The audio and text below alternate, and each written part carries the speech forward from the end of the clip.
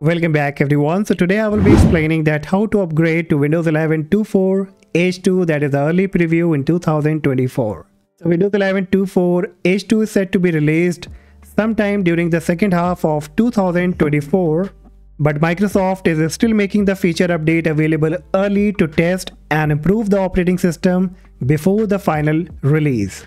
However, it's usually not recommended to upgrade early because of bug and other issues during the development process, but still if you want to try the new upcoming features, then you can install this on your secondary device or any kind of virtual machine.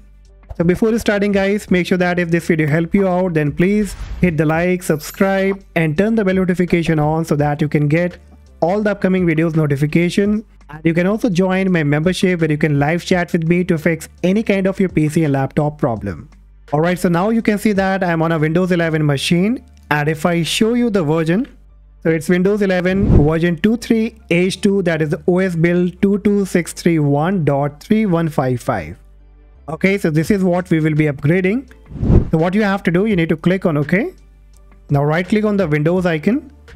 Then you have to click on Settings. Now here from the left hand menu option, click on Windows Update. Then you have to scroll down a bit and you will find the Windows Insider program. So you will have to click on it. And here it says join the Windows Insider program. So you will have to click on Get Started. And now you have to link an account of Microsoft. So click on Link an account. Now it will ask you that what kind of account you have, work or school account or Microsoft account. So I will go with Microsoft account, then click on Continue. And now I have to type my email account of Microsoft and the password. In case if you don't have the Microsoft account, then you can click on Create One and create a new Microsoft account.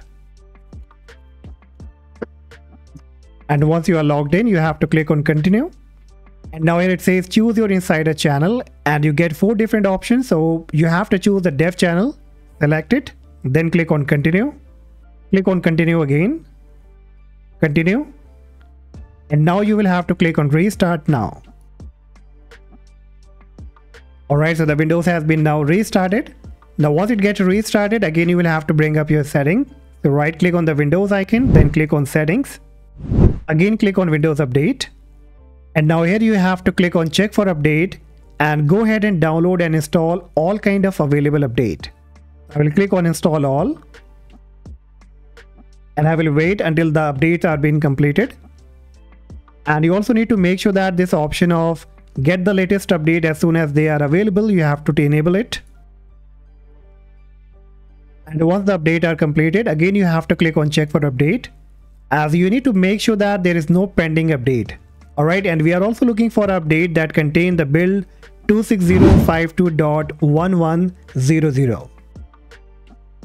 And now you can see there are some additional updates as well, so we will wait until all these updates are completed.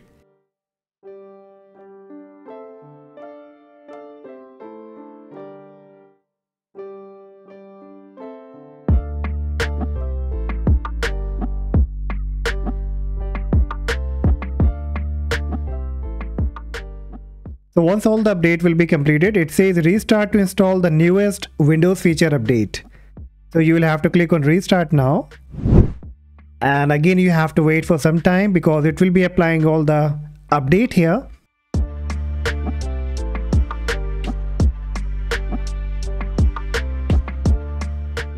Okay, so finally our Windows 11 has been successfully updated now. And if I bring up the WinVer again, so now you can see that it says version 2.4 H2 OS build 26058.1100. So now we have successfully updated to version 2.4 H2.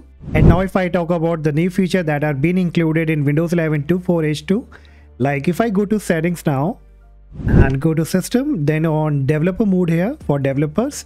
So now here you'll find a new option that says enable sudo. This is for the sudo command, and if I enable it, it says running the sudo command would expose your device and personal data to security risk. So basically this is for the developer, and this is now being added on Windows 11 2.4 H2. And a part of this, there is a new option being added by the name Energy Saver Mode. So if you go to the system and if you go to the power now, and here in the Energy Saver you will find a new option by the name Always Use Energy Saver. So this is mostly for the laptop user who are more concerned about their battery backup. They can basically enable this option. So there are many more options that you can enjoy. I will be leaving a link of Microsoft blog where you can find all the updated features that are being included in Windows 11 2.4 H2. So that's all guys for today. Hopefully you found this video helpful. And if yes, do not forget to like and subscribe. And I see you in the next video. Bye bye.